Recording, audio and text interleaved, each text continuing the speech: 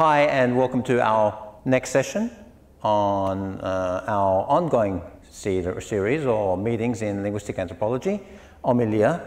And we have so far been looking at the initial subject of linguistic anthropology, and that is semiotics, semology, semiosis. Within the very broad, or quite broad, field of semiotics and semology, we've looked at, of course, the fundamentals, and who better to start with than Saussure, because Saussure's pioneering work is, historically and academically very pivotal. So we looked at Saussure, we looked at Peirce, and Peirce's work differed to Saussure's, but not so much. The principle was there, but just a reformation of that principle in his own ways. And we know that Peirce was quite religious in many ways. I mean, his work was quite religious. The idea of the Trinity, and which also emerged in Russian formalism and so forth. And that was a structuralist perspective. Then we began to look at, because we certainly did not extend, on Roland Barthes. And Roland Barthes was, his work on semology and the text was very important. The ways in which he applied semology to text were very important and very, very interesting. And we only began to look at Roland Barthes. To actually extend on his work would take weeks and weeks and weeks and months, and we will see what we can do in time. Today, we are going to take semology to another level, or in another direction, and look at the very fundamentals of this man called Jacques Lacan. Now, Lacan was, or should we say Lacan, he was French, and he was a psychologist. I guess we could say psychology was his forte, and there was a lot of commotion around Jacques Lacan, and we were going to speak a little about that while also speaking about the fundamentals of his work. Now, to discuss his work in detail is in 1 or 2 hours is really impossible, because although he did not do that much work in a diverse sense, he, to understand, to get his fundamental ideas and how they really work, the mechanics, it just takes a lot of discussion. And, we cannot even begin to pray to be able to do that in an hour or so, But today's a beginning, it's a start, so we're going to begin to do that today. So we are going to now begin to look at the very fundamentals of Jacques Lacan and see what we can progress with, and see if we can cover a substantial part of the plan that we have to cover today. Now, you all have your devices, and if for any of those who do not have a device, or there's a problem with your device, either find someone and share with them on their device, or share the device of somebody else with them, or I think there are very few copies of this on hard print paper going around. So please, adjust in that way, and follow through. You'll get all the diagrams and everything there. Okay, so the semiological underpinnings of Jacques Lacan. Again, we have this idea of the signifier, which is initially an artifact. And it's an artifact until it becomes a sign, or part of the sign. And when that sign becomes, then we have all the elements of the sign. Language does not come a bit at a time. Language comes all at once. Yeah? You don't just get part of language and another part of language. Language comes all at once. Okay. Remember, when we looked at the structuralism of Saussure, we saw that there is no such thing as only one element of language. In order to get one part of language, you need to know the rest so you can make the comparison. Okay. So language comes all at once. Very important. So, okay, so the artifact becomes the signifier and the signified. So we have the object and its appearance. If you look at the diagram, you'll see that at the top we have an object, and then that points to its appearance. Okay, so there's some kind of object, but it appears in some way. So let us just now say that there's something that's placed in the mind, and it appears in some way. There's an apparition. There emerges an apparition in some way. This was basically the general idea, or maybe the fundamental idea of Jacques Lacan, that there is something in the mind and it appears in some way linguistically. Now, Jacques Lacan was a big fan, should I say, an avid follower of Freud, and he took what Freud did, but he added the element of language to it. He said, look, you know, this is all great, but in fact, what we're seeing is a linguistic manifestation of Freudian thought. If you look at the next diagram, you'll see that there's again the signifier, the signified system, and the artifact prior to becoming the signifier is an artifact. But following it becoming a signifier is no longer an artifact, but it's a sign. It's a sign system. It's a sign system. It doesn't happen one bit at once, it happens all at once. Language happens all at once. Okay, so let's look at the fact that an imagination may become a reality. So the signifier may be imagination, and it may become reality in some way. Or the opposite. Reality may become imagination, where you, so the first instance where imagination becomes reality, you imagine something, then in some way you enact this, and it becomes a reality, okay? Or you see something that's enacted and in some way, and then you imagine things about it. There's an imagination. You see yourself in the mirror, and then you start to think of how wonderful you are and how more handsome or beautiful or hot you are than other people, and that you're super or something. Okay, so the object becomes an apparition in certain ways. I also realize that these terms can be obfuscatory, so we will hence remember what we said a few sessions ago, that despite there being many terms, it's the principle that we need to understand, and we can relabel these as we like, as long as we know that other people may have different terms and, you know, may mean something else, etc. Okay, so if we go to our next diagram, we see that to our lower left we have imagination, at the lower right we have symbolism, and at the top, at B, we have reality. So what is this saying, and why have we positioned this as such?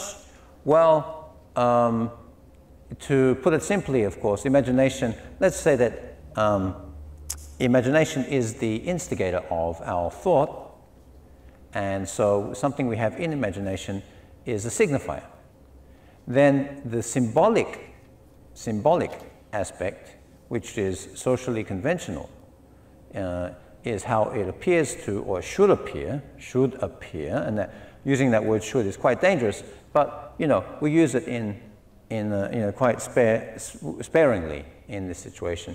So the lower right is the symbol, okay, the symbolic nature of it.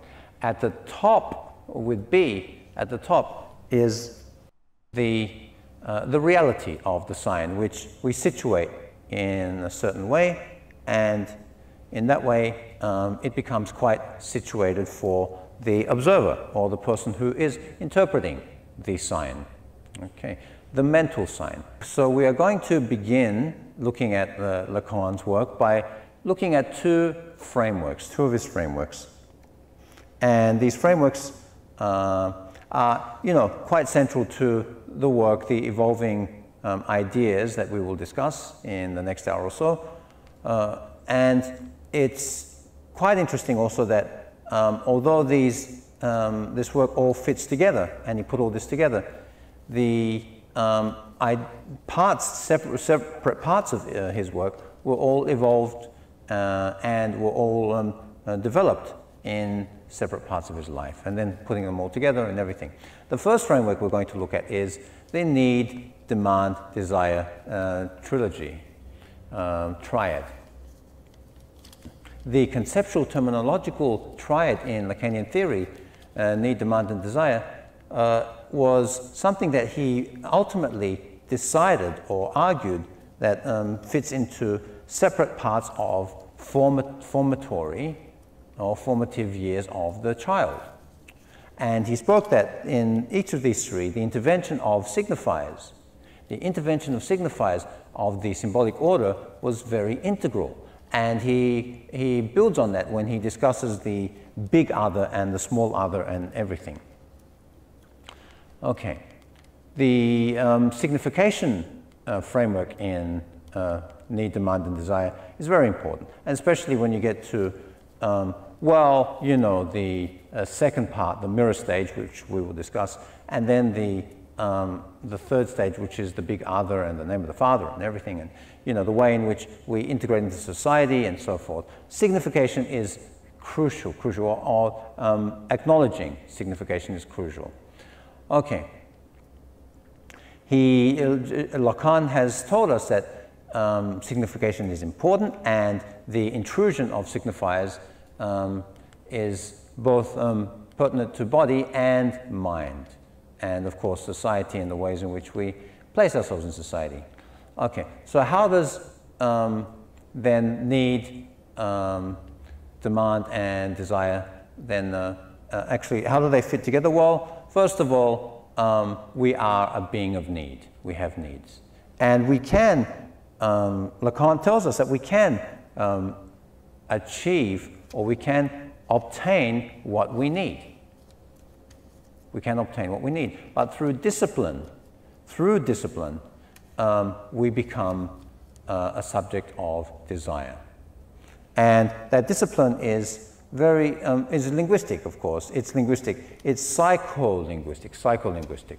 Well, you know, in Lacanian terms, it is psycholinguistic. Okay, so that ultimately brings us to a process of socialization, a kind of discipline, instigating in us a process of continual desire. Well, you know, these are just words now. We will describe them for more. As time goes on, we will evolve. And that becomes a socialization process, okay, through semiotics. So in the process then, we identify with the maternal, paternal aspects of others, and these maternal and paternal aspects are distributed across the real and the symbolic. The other framework I want to quickly discuss prior to going on is the aspect of otherness. Now, what does the other mean, the other? In Lacanian terms, in Lacanian thought, the other is separated into two parts. There is the social other and the individual other, really, or the imaginary ego and accompanying alter egos in one aspect, and the social egos in another aspect. So what we do in the process, what we do is we relate to other people. We relate to other people as our alter egos, as we imagine about them, and then we project them onto ourselves. Okay, so we see somebody in a certain way, and we, imagine things about them, then we project them onto ourselves and think, okay, what if they were me? What if I were them?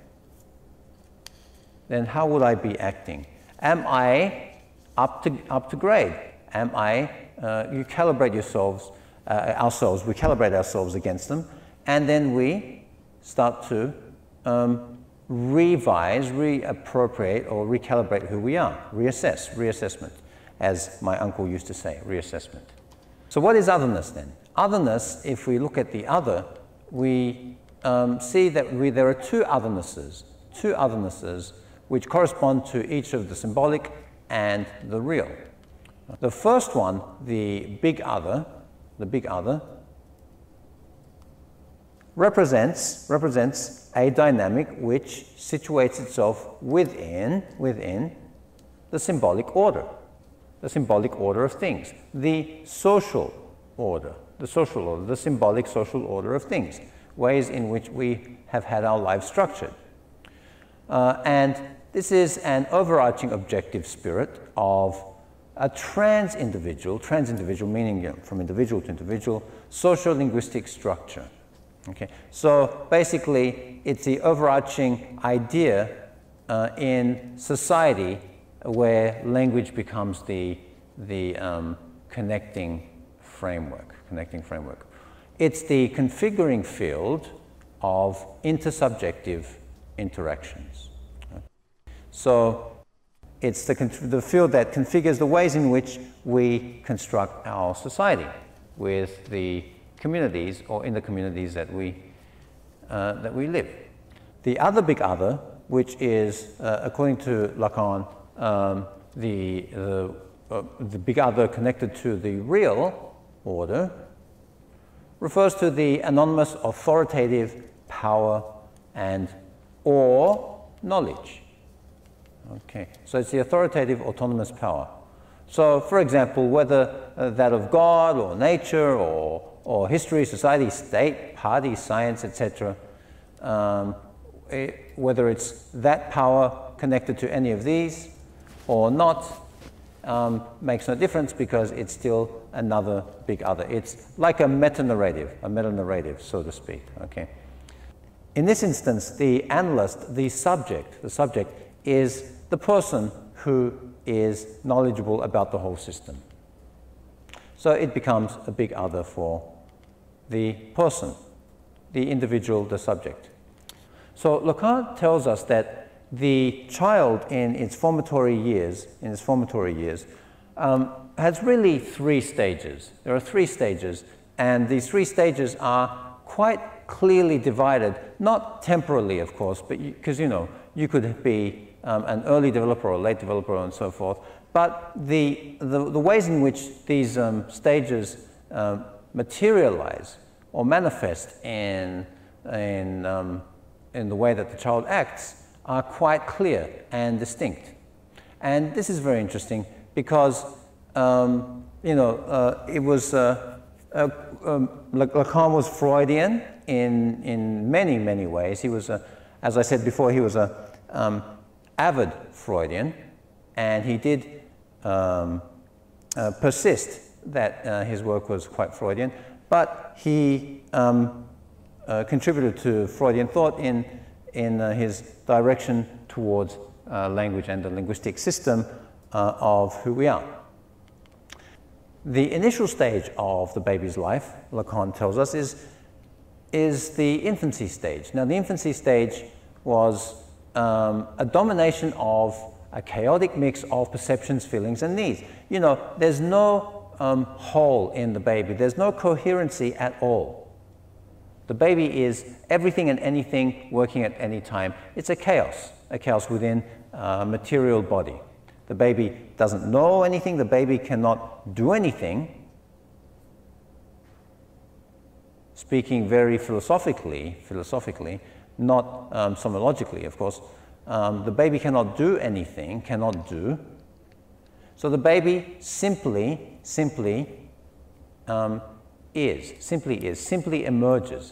emerges. Okay, so the baby is a chaotic mix of perceptions, needs, feelings, attitudes. The baby is connected to the mother. The baby knows nothing but the mother. Okay, the food source, nothing else. Because, that's where all the fun is, right? Filling your stomach and sleeping.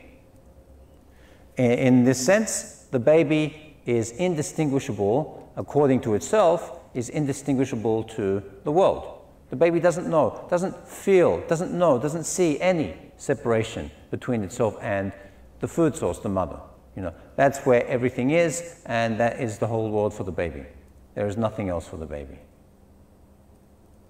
The baby lives only to connect with the mother and the mother's breast, and there is nothing else, okay? And there's no need for anything else because, you know, the baby has no other semiotic potential. The baby cannot walk, the baby cannot roll, cannot sit up, can do nothing.